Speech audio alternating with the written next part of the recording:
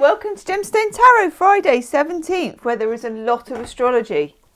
I know, I will come to a point in my astrology course where I can say more than that, but look, that is a lot. So any of you astrologers out there you go, there's all the aspects. By gum, even I know that's a lot. And the moon moving into Aquarius in the morning. Quite like a moon in Aquarius, actually. It gives me a whole sort of like out there kind of a feeling. Anywho, look what came in the post. The Spiritual Almanac. Do you remember I was trying to say the word almanac the other day to tell you that I've got a book? Well, this one divides into months like any almanac, whatever. And it's Joey Hulin. Joey Hulin. Nice pictures as well. So we're looking at February. And we have a quote from Rumi. Oh yes. Your task is not to seek love, but all the barriers within yourself that you have built against it. And we have a fable. So I'm going to do a little fable. It's only half a page. So are you ready? Those of you that have your breakfast ready, you've got your cats ready. I hope you've all seen the video. Oh my God, Amy's lovely cat Lawrence. That's on the shorts. So have a look. We've got a video of him just mesmerised by Valentine, which is very, very cute. Okay, and also if you have a little video that's under a minute long of you watching me in any way, or what you do when you watch me, or what your breakfast is when you watch me, or your animal watching or anything like that, and you don't mind me putting it on the channel, do email it to me. Okay, it's got to be a minute, under a minute long, up to a minute, under a minute. Anywho, the fable of two wolves. Are you ready? One calm evening, under a sky full of stars, a Cherokee elder was sitting by the fire with his grandson, sharing stories and wisdom passed down to him by his grandfather. He spoke of a battle that goes on inside most people. One of the wolves is fear. It's anger and jealousy and greed and regret and envy, worry, arrogance, self-pity, guilt, resentment, inferiority, false truths, pride, superiority, and ego. Just a regular day. The other is love and kindness and joy and peace, presence and hope, serenity, humility, empathy, generosity, truth, compassion, and trust. The boy thought about what his grandfather had said for a minute, before asking grandfather which one of the two wolves wins. Whichever one you feed, the old man replied. So I think I've heard that before. Let me know in the comment section. Now, I think we have a ribbon. Is there a ribbon? Oh, there is. Now, I like a book, and let me know about this too. I'm quite fussy about books. I like books that have a bookmark ribbon. Oh, yes. Look. Can I get it out? There it is. We've got a bookmark ribbon. And also, I do like a bit of internal stitching on the book. Not gluing. Not sure if this has the stitching. I love a book with the stitch marks. I know. And also if it smells good, but that's only second-hand books. So, Spiritual Almanac. I think we're going to be doing a bit of that. Ka-ching! Yes. And we're just having some Lightseers Tarot. We're just taking it light. Some Lightseers Tarot. What do we need to know? Friday the 17th, the moon going into what I feel is quite eclectic Aquarius. What do we need to know? What do we need to know? What do we need to know?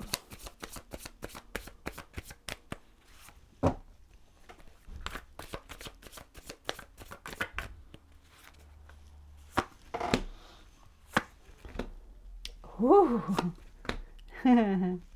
Okay. Don't think we need reversals actually at all. I'm not feeling the reversal type vibe today.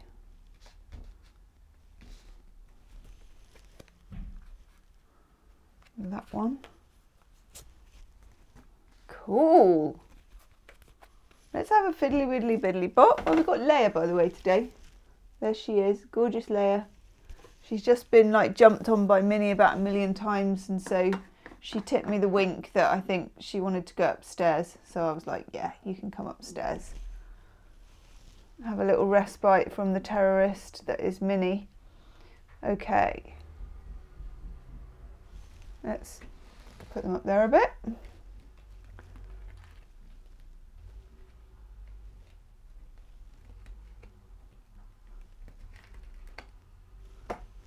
Got my Aston Villa mug. You can't see it here, my football mug with my, what is it? From Foley Pottery, giving them a shout out, my licorice and mint. Okay. I'm noticing the Queen of Swords here and the Seven of Cups. Can you see the Seven of Cups in the middle? They've got like a similar posture, and it's a posture of contemplation. I feel like there's something that we are ruminating over, that we are kind of ping-ponging around in our brain. Don't know if you heard that, but that's the boy actually going out of the front door. It's like having an elephant in the house. There's something that's being ping-ponged in between the corners of your mind, I think. I think it's rational. Of course, we've got the Lovers. The Lovers is a Gemini type energy. But it's a Gemini energy because it's going from one person to the other, from one person to the other. It's like a dialect. And when you have a dialect or the dialectical, you have a sort of a ribbon of movement of a situation that's kind of going to you, to me, to you, to me. And each time one of you throws the ball back to the other of communication, it's changed a little. You've added a bit on, you've taken a bit away. So I feel like we're in the process of shaping something. And it might be an idea, and it might be about a relationship. It's going to be different for each of you because we've got the notion of an idea here. We've got people thinking about things, cooking things up, considering, pondering, ruminating, wondering. Okay, lots of ings. But this Lovers, there is always the element that for some people this is going to involve a romantic love. It's going to involve a relationship or a friendship. Anything that is to do, obviously, with love. Seven of Cups, there's always that slight warning sign that you've got to keep things on the right side of the fence. So in other words, if you feel that you're straying into some kind of sort of fantasy thing, you can call yourself back in and do more of a Queen of Swords and be more rational and let your heart sort of rule your head on it instead. Because it feels like there is just, we're still in, we're moving into Pisces season from Aquarius season. So we're moving from what is this kind of more air sign energy and definitely a cleaner thought process into what is actually a more, I don't want to call it foggy because it sounds negative, and I am a Pisces and I'm trying not to be negative, but it's a more swirly kind of thought process. It's more swirly, it's more watery, it's more tidal, and it's more unpredictable, okay? So I would say, where are we? 17th, isn't it? We've got a couple of days to kind of clean up our mental act on where we're at, so that at least we have our ducks in a row for when the emotional stuff starts. Because when we go into Pisces season, we move into the emotional season. The Neptunian, the Jupiter, the expansion of nuances and feelings and what's grabbing you and what's glittery and what's shiny and what moves you. And as human beings, of course, when we're in that kind of territory, we can be a little vulnerable and fallible to making mistakes, but also, Page of Wands, we can create stuff and we can make stuff happen because Neptune is also in its exalted state about creation, as is Jupiter, and philosophy and making things happen and all the beautiful ways to make things look good, and, you know, stories and dreamscapes and all of that kind of stuff. So let's say you were thinking of opening a tarot shop or something, like in real life one. I know, wouldn't it be nice? And that would be an example of how moving into Pisces season could really work for you, because you could work out how to make it a space that made people feel something. So, but as long as you've done your business plan with your Queen of Swords bit first. If this is to do with a relationship, there's going to be a kind of a hot spot here, which is nice. It's touchy-feely, it's warmth, it's kind of communion, it's coming together, it's talking and feeling and passion. But make sure you've got your ducks in a row about your boundaries, or how you feel, or what you will and won't accept, or what your deal breaker is, whether this is to get out there again for dating, or whether this is in an established relationship.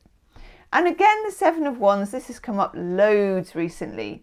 Whichever situation you're in, whether this is to do with moving career forward, or moving relationships forward, or sprouting an idea, Seven of Wands tells you are going to be required to know your bottom line, to know your boundaries. And boundaries has been huge for us recently. It's come up so many times, hasn't it? It's just... Am I really going to do that? I am. It's been big in the monthly readings. It's been big in the love readings. It's just 2023. I may declare this early. It's the year of boundaries. So let me know in the comments section, and drop your star sign as well. How do you deal with boundaries? Because each star sign is very different, I find. Okay. We're going to do Libby both. I know we're risking the wretched broth. I'm already getting a tingly nose. Ooh, the Gleaner. Now, as far as I know, the old school of gleaning was when you were allowed into the wheat fields, I think, and you could take what was left. You could glean the last bits of wheat after everybody else had kind of wrung every drop out of it. I think that's what it means. So to glean something is to take from the entrails of something some meaning. Stuff that's already been cleaned out almost. And you go back for the scraps and get a lot out of it. But let me just check it. Yes. 33. Yes! Learning meditative process, opportunity, building skills. So it fits in with the rest of our cards. Plants, lighters, stories, coping mechanisms, all have their uses. All go in the bag. This must be the bag. Looks a bit like many of my bags, to be honest. Through the wisdom she's gained, she knows what's good for keeping and what can be left alone. Queen of Swords. Though the fields are bountiful, she is selective because everything has to be carried. The appearance of this card is a signifier of abundance and an opportunity to learn. Trust in yourself that you can decipher the wheat from the chaff. This is it. And you'll know it when you feel it. Oh, yes. See, this is very much what my mum goes on about, the wheat and the chaff. And then there's such an awful lot of chaff, she would say. So this is about getting what you can out of a situation. And I think that's what the Seven of Cups is as well, knowing what to keep and knowing what to let go of. And this, I suppose, can be looked at as thinking positively or making the best of it or whatever. But either way, the Queen of Swords, if you think of her as having this sword and you think of what it used to be in the wheat fields where I think you cut it down with a scythe. God knows how I know this sort of stuff, but I think it was biblical, so I probably did it when I did theology. And there's probably lots of parables to do with the wheat. In fact, I think there is. I know, so I'm still miming my wheat cutting here, like you do. So get your information. Devil's in the details, cross the I's, dot the I's and cross the T's even. And then the Lovers. There will come a choice of some kind to do with this. Make sure you're on the side of sensibility, but without being completely boring about it and Make sure you let your dreamscape side, when we come into Pisces season on the 20th, also have a say. And then something will kind of spark off it, but your boundaries will be in place. There you go. Leave me a comment about gleaning. Let me know how it resonates, and I'll see you tomorrow. Namaste.